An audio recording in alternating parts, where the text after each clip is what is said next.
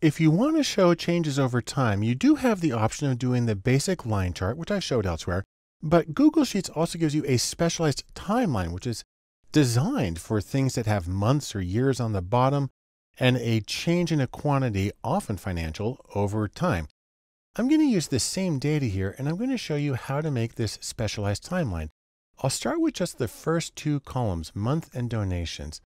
And when I click on the Insert Chart, it's going to give us the default timeline, which we've had before. But I'm going to come here to Chart Type, and I'm going to click that and go way down to the bottom where we have the timeline chart. And when I click on that, it's a different kind of thing. And it actually gives you some interactive functionality. Now, I'm going to do a couple of things first just to clean it up. And come here to Customize. And I'm going to change the line thickness from 1 to 4, so the line's thicker. And I'm going to give it fill opacity, just 10%, which fills in the area beneath it. And it makes it a little easier to see what's going on.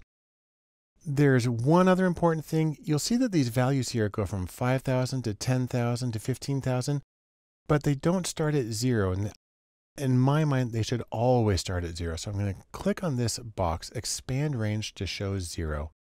And now we're set. That's as many options as I have for this. But what I want to show you is that when you come over it, you see as I go over a particular value, it will highlight that value and give us the date and the amount.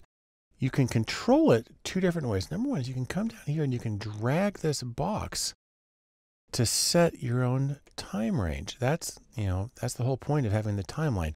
Or you can use these zoom buttons. You can say, go back to the max, show me the last year, show me the last 6 months. If you've ever worked with financial data on the web, you often have these same options. Now, this is a simple timeline with just one variable being displayed. We can do more than that. In fact, I'm going to come back here and I'm going to copy this chart. And then let me drag that new copied chart down. Not overlapping.